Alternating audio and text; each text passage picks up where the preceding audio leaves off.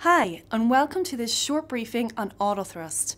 Most of you should agree that the normal use of the autothrust is second nature to you by now.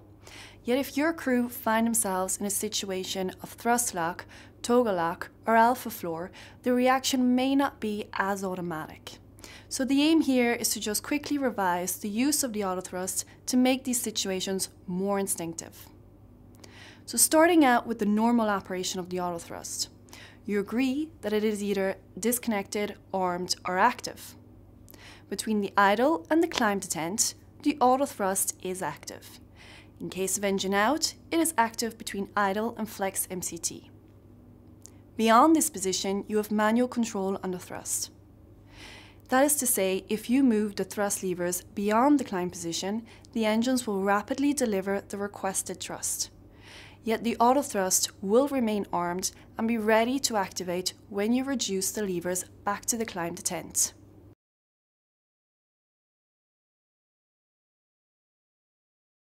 Now once the autothrust is engaged, the crew has the responsibility to regularly monitor the autothrust performance. If it fails to maintain the speed at the selected value, you should disconnect the autothrust and take over. To disconnect the autothrust, you must press one of the red indistinctive disconnect push buttons on the side of the thrust levers. Yet remember, when the autothrust is engaged, the autothrust is at the climb detent. If the indistinctive disconnect push button is immediately pressed, the thrust will directly increase to climb thrust, giving you an unexpected thrust increase. To avoid this, you should move the levers to position the blue thrust lever position symbol in front of the current thrust needle. Then once set, press the indistinctive disconnect push button to disconnect the autothrust. Press the push button again to remove the autothrust off memo. To re-engage the autothrust, simply press the autothrust push button and move the autothrust levers to the climb detent as requested by the FMA. Now if the autothrust system fails or if the autothrust push button on the FCU is pressed by error, the autothrust will also disconnect. If this happens, the engine thrust will freeze at the current thrust value and thrust lock will be displayed on the FMA and on the ECAM. This is a safety net that aims at maintaining continuous thrust while awaiting a pilot input to manage the situation. If the message is displayed because the autothrust push button was mistakenly pressed, to unlock the thrust lock, you simply re-engage the autothrust by pressing the push button. Or, as marked on the ECAM, and especially in the event of an autothrust failure, the thrust levers must be moved. This action regains manual control on the engine thrust. An important point to not forget is that as soon as you move the thrust levers, the engine thrust unlocks and targets the current thrust lever's position. Another safety net example of the autothrust is the alpha floor autothrust protection mode.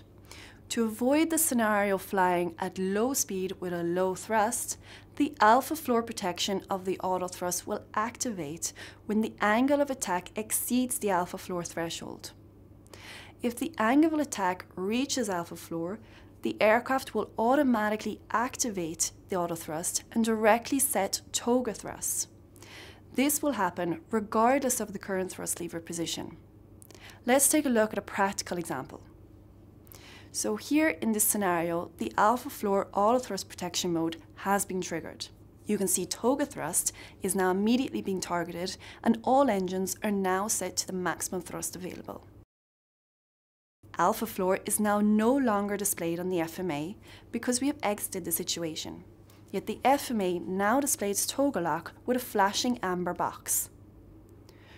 Toga lock is a reminder to the crew that the aircraft thrust is locked in toga thrust. So to unlock toga thrust, the pilot must simply disconnect the autothrust. When required, you can of course re-engage the autothrust. Now depending on your aircraft standard, toga lock will not appear.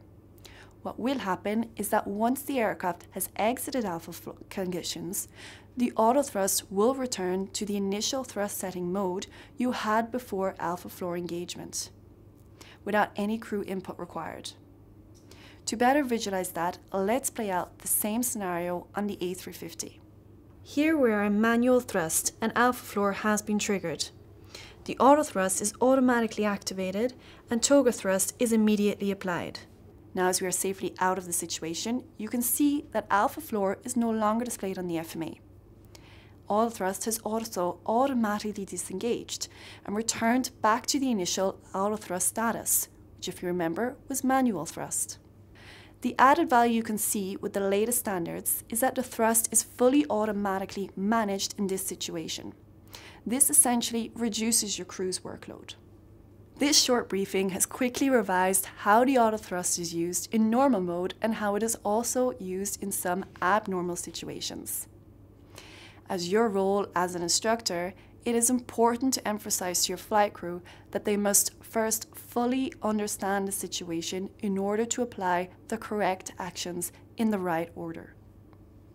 For more in-depth knowledge on the use of autothrust, I do encourage you to check out the dedicated FCOM and FCTM sections. I trust you have found this briefing interesting, and I will see you around for the next one.